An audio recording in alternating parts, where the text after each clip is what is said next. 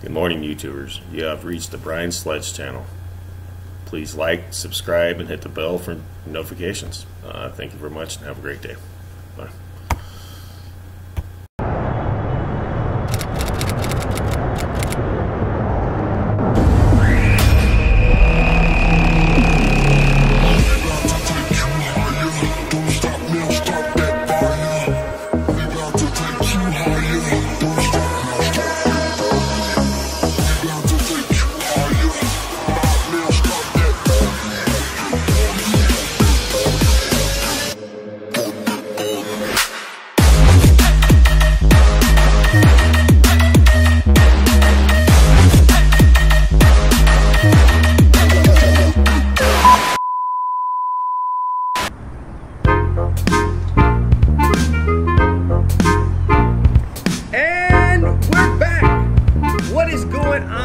Today we're at one of the most requested police departments here for the series Police Cars, and I don't know if you could tell by the intro and by where I'm standing here, but today we're gonna be with Florida Highway Patrol. That's FHP. That's right, ever since I started the Police Car series here on this channel, you guys have requested FHP down in the comments, and today we're making it happen. Now, if you guys don't know, it's your first time visiting, we do a series here on this channel called Police Cars. So if you're not subscribed, make sure you click the subscribe button. There's gonna be tons more police departments that we're gonna be visiting. If you guys haven't seen the last Police Cars video, I'm gonna link it down below. It's with Fort Lauderdale and their Jeep, but today we're with FHP. So right now, we're just hanging out in front of the station. This is the Florida Highway Patrol Troop E headquarters, like the main headquarters for the Miami-Dade and Monroe County. I'm gonna meet up with the lieutenant. Just matter of fact, there he is. How's it going? What's up, brother? How are you? How you guys doing? All right, introduce yourself to the Nod Squad. Absolutely, Lieutenant Camacho, Florida Highway Patrol Troop E, Miami, Monroe County, Public Affairs, Community Relations. But today we're gonna showcase some really cool cars. Awesome. Appreciate you taking the time, coming on Police Cars. Absolutely. Here. This is your police station. Yes, it is. This is the police station, Troop E headquarters. Our headquarters in Miami-Dade. We have another station in Monroe County, and but this is where we get most of the stuff done in Miami-Dade. All right, so you ready to go? Let's do it. All right. All right, guys. So every day, this is my office. This is where all the magic happens, right in here. But today we're not gonna really focus on that office. We're gonna focus on the office on wheels outside. So I like the glass. I'm not gonna lie. Like the movies. It's a bit of a kind of a fishbowl. Yeah, everything you're doing, everybody's watching. People come by, kind of tap on the glass. You wave hi at them, but it is what it is. We make the best of it. All right, so where are we going? We're going outside. Show you the office on wheels. Guys, welcome to the back of our station. This is where the troopers come in, and whenever they got work to do, they'll come by the station, drop off some paperwork. Many of our vehicles here we're utilizing at now. We're using Tahoes, we're using Explorers, we're using Chargers, some Expedition for our command staff, not really for our road unit. So the entire parking lot is gated. This is actually our seized vehicle lot. Whenever we have vehicles that we have to seize for an investigation case, they're stored back here. It's an extension of our evidence locker. So that's back behind this black fence here? That's correct. Back behind that black tarp on that side is all vehicles that have been seized and are still being, awaiting trial and things like that. Okay. So your pound? The pound. That's right. There you go. All right. So I see you got some larger vehicles over there. This is our MRAP, which is used for our SRT team whenever they have to serve a warrant or anything of that nature. SRT, Special Response Team. Special Response Team, that's right. We do have two SRT teams throughout the state, one northern region and one southern region, and they get to ride around in that monster, which is pretty cool. I did not know you guys had one of those. Most people don't, man. Most people don't know it, but yeah, we have two. We have two teams. Future episode? Absolutely, let's do it, a future episode. Oh, and what about that one right there? So this is the original SRT truck. Not really being used too much because it's been obviously replaced by the one we just showed you. But this is part of our retro fleet collection. Retro fleet collection? Retro fleet collection. I like it. That's right. And I see something over there in the back. Yeah, we got a Crown Vic. We don't see too many of those. That right there is one of the original police. We got a couple of cars that we like to preserve, and it just keeps things. Wait, what's that over there? What's that? Wait, man, what was that? Oh, man, Tell me about that. I want to know about that. That's top secret, man. You said you wanted one car. I can't show you all the goodies, man. What was that, man? What's it gonna take for us to see what's behind those doors? Come on. I think it's gonna take at least How about 1,000 likes, 1,000 thumbs up on this video, huh? But wait, 1,000, there's 2 cars. Should be okay. 2,000. All right, 2,000 likes on this video, and we're gonna follow up with FHB and see what's behind these doors. It's worth it. Huh? It's worth it? Oh yeah. All right, retro, part of the retro fleet? Part of the retro Super fleet. retro fleet. Super retro fleet, that's right. I like it. All right, so let's talk about what we got today. All right, guys, here she is. 2018 Dodge Charger RT. Of course, the HEMI package. It's got a lot of cool stuff. This car actually just came down from our shop that actually equips these cars with all the emergency lighting, sirens, prisoner partitions. Brand new car. Brand new car, hasn't even been issued to a trooper yet. Really? Yep. So we get the first look. First look, exclusive just for you guys. All right, wait. Can we get some B-roll? Of course, absolutely. Go ahead. B-roll time.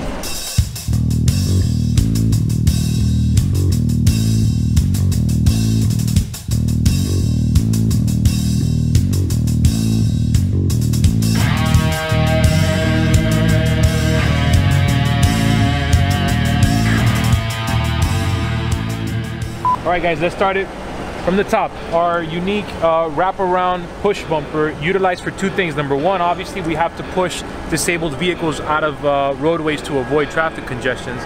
But here's the cool part.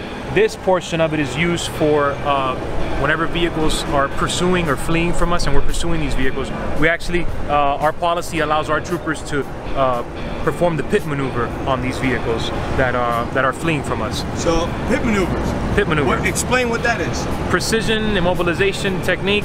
It's what you see on TV whenever you use the front, one of the front corners of your vehicle to clip one of the rear corners of the fleeing vehicle.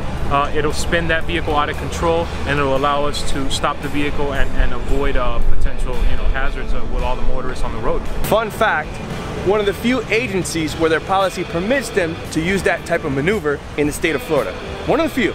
I see what you mean by the wraparound. A lot of agencies, they'll just have just this front piece right here. Right. And you guys have the wraparound, kind of like, look, kind of like those.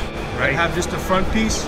Right. But see, these are new, so brand new. We've added this extension, this portion of it, because what happens is some of the troopers that were performing the pit maneuver, they were getting damage to their car, they were damaging their headlights, and a damaged headlight will put the car out of commission, and we can't use that car, so we'd have to go into a spare car. And this kind of avoids it. The bar gets a little messed up, but it's much easier to fix than all the other cosmetic stuff. Also, a part of our push bumper is we have the LED lights equipped in the front bar of it, along with our sirens and our PA system speaker.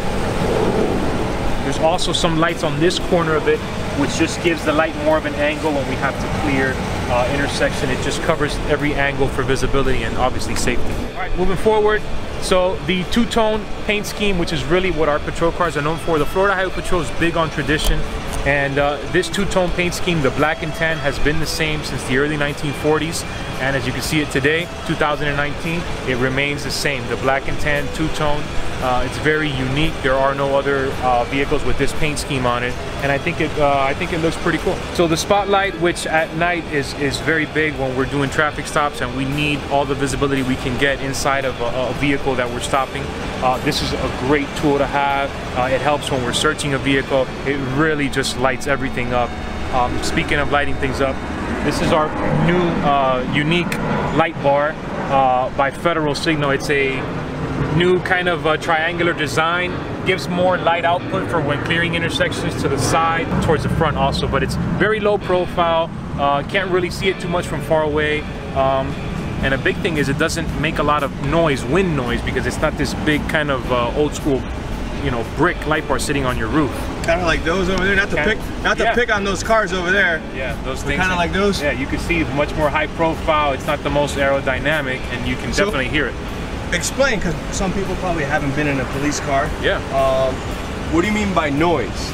So when you're inside of a police car, and even these aren't that bad, but when you get into the older light systems that are really tall and not aerodynamic at all, you hear the wind kind of hitting that, and it makes a lot of wind noise inside of the car. And when you're listening to the radio for calls coming out, and you gotta really listen to things, that kind of reduces it because there's so much wind noise in there. But with this one, it's such a low profile, you don't even really hear it that much. Our insignia for the side of the car, which has the state flag on it.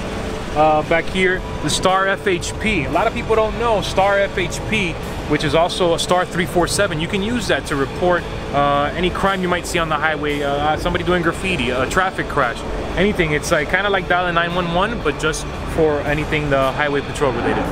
I did not know that. Yeah, most people don't. Seen it for years. Yep. And no clue that that's what that was. That's what it means, yeah. But now we know. That's right. And knowing is half the battle. And knowing is half the battle. G.I. Joe. Moving to the rear. One step to the rear. More of the light package here around the tag. It's for just levels of lighting. Again, the insignia on the trunk and the reflective tape on the rear bumper for visibility at night. These stripes here, they actually reflect at night. When you have cars approaching you, they'll see these 6 stripes throughout the back of the car. All right, guys, so that was a quick rundown. What do you say we jump in and we go discuss it a little more? Let's do it.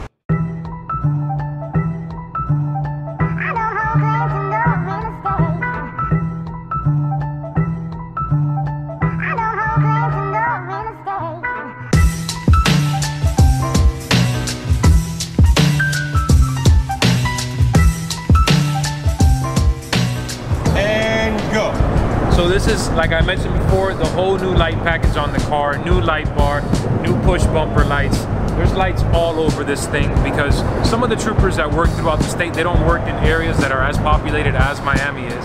So when you get into that, then you don't have as many street lights. So these lights are meant to stop other cars and for emergency responding, but at the same time, it also helps the troopers with visibility when you're in a roadway that's not lit up and it can be very dark. So the push bumper has lights up top here, right at the top of the bar.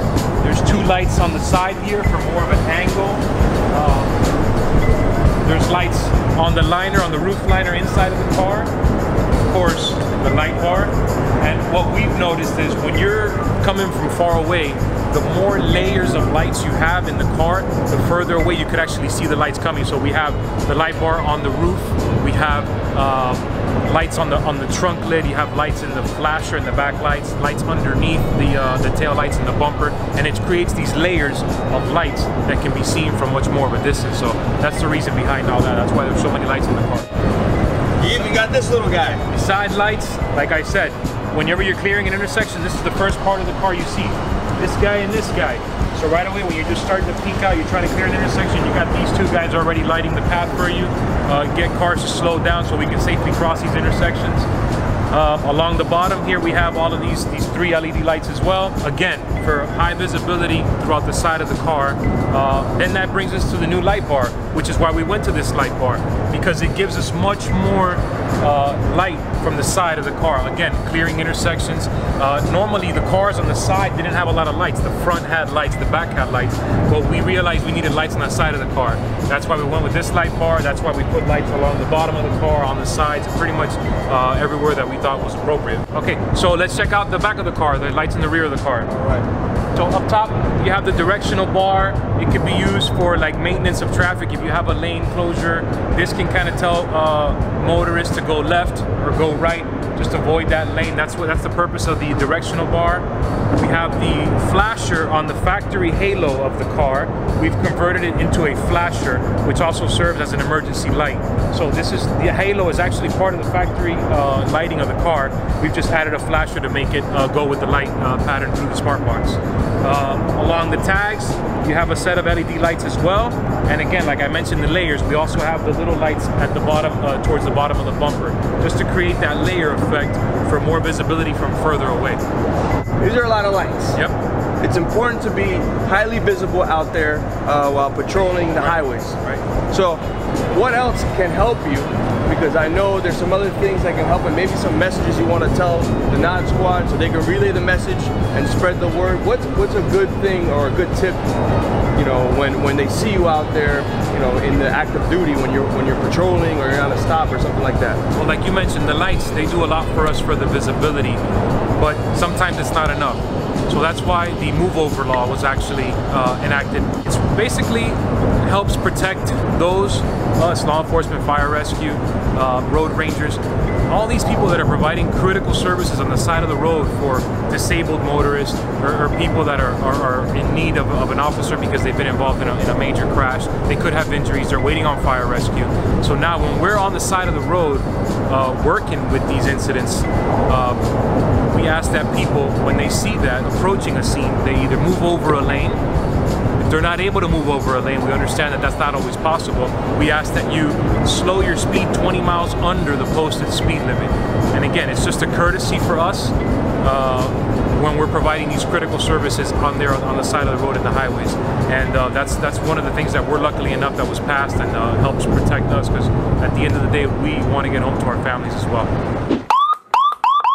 All right, LT, you ready? Ready. Now, guys, this is our first time on police cars hearing the siren.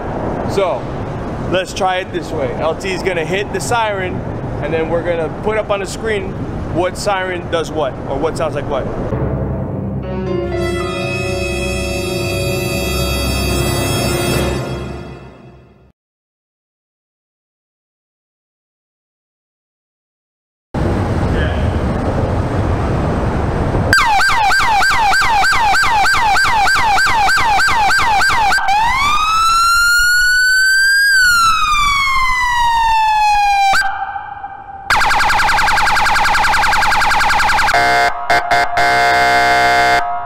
Time to talk about the inside. Let's do it, come on in.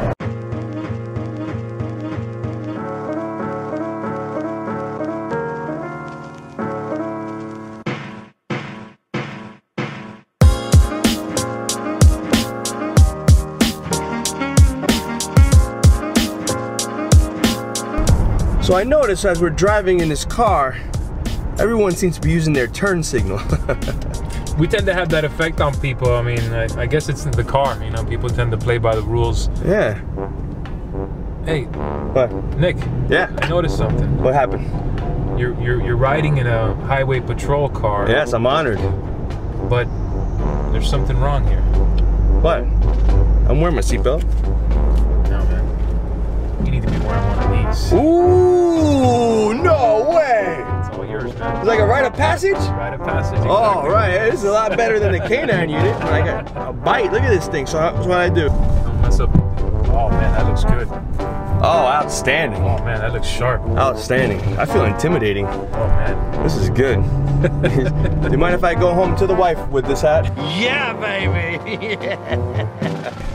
You can keep it as a token of our appreciation. No way. Yeah. No way. I'm honored. Oh, guys, what do you think? I think I'm gonna start every police car video with this. By the way, man, I think you know we're hiring, right? Really? Yeah. Beatrooper.com. Beatrooper.com. Hat fits you well, and it might fit you well out there. Plug. So, guys, I'm gonna put the link down below. Beatrooper.com. If you want to wear one of these hats too, just go down, click the link below, and they're hiring. Wow. And how big is the agency? Statewide, we have just under 2,000 sworn troopers patrolling, again, statewide.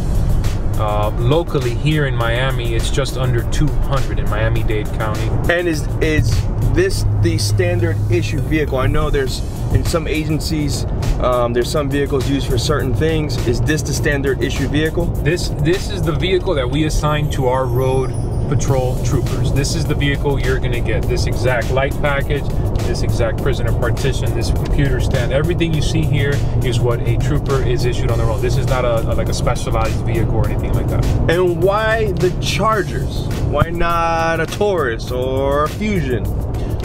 There's a couple of reasons why we go with the Charger. I know cost is a reason. It's a little bit more affordable for the amount of cars the agency purchases. Number two, this comes with the HEMI, the 5.7 HEMI, the V8 package. It's got just under 400 horsepower, and when we're doing a lot of highway speed enforcement, you got cars coming by us pretty fast, and when we're at a stop, we need to not only catch that vehicle that's already doing a pretty high speed, but now we need to catch up and overtake that vehicle. So we need really as much power, as much performance as we can get.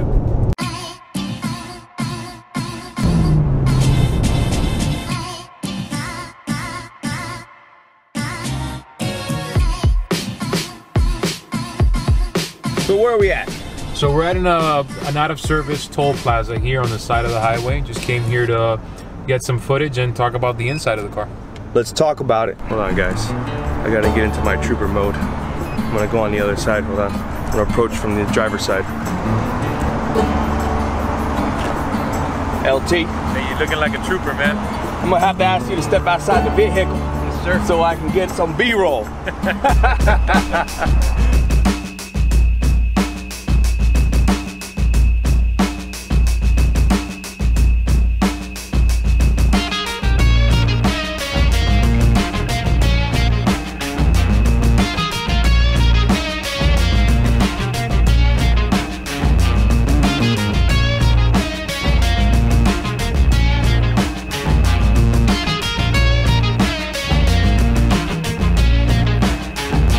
So starting from the top, we have our new Panasonic 360-degree camera system. There's a total of 5 cameras in this car.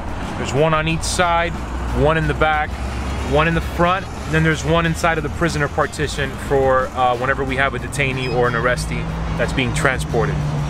Coming on down here to the computer stand, of course this is where the computer gets its power from. This is all connected to our printer here when we're printing copies of reports, issuing citations. They're all printed, no more handwritten stuff here. Our driver's license scanner, when you hand us your license, we simply, if you notice on the back of every license, there's like this little barcode type of thing. We scan it right here. All of the information gets relayed into the computer and it gives us all the information we need. Coming further down, the smart box for the light system. This also controls the sirens. 1, 2, 3, as you were mentioning in another video, 1. It just changes the patterns of the lights depending on the higher you go, and it also incorporates sirens if you go on 3.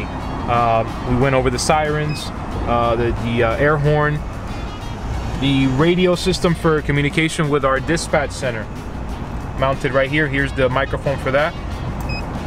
So let me ask you about the dispatch thing, because it's interesting. You guys can talk to Tallahassee from there, or how do you have to do that? No, we have different regional communication centers. So Okay. we have for Miami Regional Communication Centers, and there's a bunch of communication centers throughout the state. Okay, So we only communicate with the Miami towers. All right. PA system microphone here. Back here we have a charger for our handheld radios. In case you're running low on battery, you can just charge it right back here. I noticed you guys say highway patrol, but where's all the radar stuff? Where's that equipment? So the radars are actually issued to troopers, and then those troopers get them installed in the vehicles. Whether it's a radar or a laser, they're issued to the troopers. Now this particular car, like we mentioned, is brand new. It hasn't even been issued to a trooper, but once it's assigned to a trooper, that trooper then gets the radar equipment installed, whatever configuration they like, and it kind of customizes to them. Can we look at the back seat? Let's do it. All right, guys, the back seat. Man, these guys, this is nice. Is that leather? Leather. Come on in, man. It's comfortable, and there's also, we can talk about these cameras. I know you're a camera guy. We have our new 360 cameras, and I want you to get a close look. Yeah, the padding in here is nice. Little bit of leg room. And hey, there's no handles back here. Hey, Nick, I remember seeing one of your videos where you were actually crossing through Alligator Alley, and you happened to see a trooper. Oh. Uh-oh.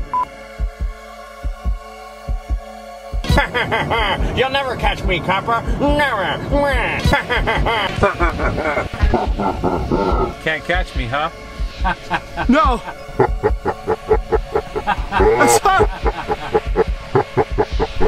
Just kidding. Let me let you out, man. Oh my God. You'll never catch me. Yeah, enough of that. So I noticed you guys have a lot of cameras. Usually there's one camera in the front, and then maybe troopers wearing one here. So you guys are expanding your view. What's going on? Tell me. So instead of going with body cameras like you mentioned, we went with the 360-degree system, because a lot of times if we're involved in a significant event or going towards an investigation, not everything we do or see happens in front of the car. So this just helps get a complete picture of everything around us, each side of the car, the back of the car, wherever it might be. It just tells a better, you get a better picture of everything that's happening. All right, sir. This is where it gets a little weird. I'm not gonna lie. This is where you show us the junk in the trunk. Let's do it. All right. Now remember, I told you this car hasn't been assigned to anybody, because if it was assigned to somebody, you'd see a lot more equipment in here. There's really nothing in here right now other than all of our technical electronic stuff. You can see here, this is kind of like the brains of the car. The radio system, it's missing the rocket system, which is, the rocket is really the brains of the car. It enables our internet connection, GPS, our vehicle locators. We can see where all of our patrol vehicles are. This is for the light boxes, all of the lighting. This is the camera. And when this car, if it was assigned to somebody, you'd see things like you know, first aid kits, flares, rifles, shotguns, just a bunch of stuff that would be in here. But that'll be for the next one. All right. So LT, I appreciate your time. The Nod Squad appreciates your time, giving a rundown of the vehicle and telling us how you guys do things at FHP and telling us a little bit about the Charger. So, usually at the end of the video, we tell everyone about the challenge coin giveaway. Guys, I dropped the ball on that one. I didn't brief the LT in enough time, but he's gonna work to acquire some. Yep. And we'll let you guys know about those challenge coins and how you can win those challenge coins. But to beat the crowd, you're gonna have to go over to their Twitter account, okay? And your Twitter account is? At FHP Miami. That's right, you're gonna have to go over to their Twitter account at FHP Miami and follow their account. So I'll link their account down below. You're gonna have to go over to Twitter and follow their account. You're also gonna have to subscribe to this channel and follow me on Instagram. I'll put all the links down below. You guys can follow and then you'll be eligible to win the challenge coins when we get them. So LT, there's only one thing left to do. The sign off. My man, hit him with it. I'll see you when I see you. And if I don't see you, then I'll see you. My man! All right, guys. All right, I'll see you later. Later, man. We forgot something. LT, wait! Wait! Hold on!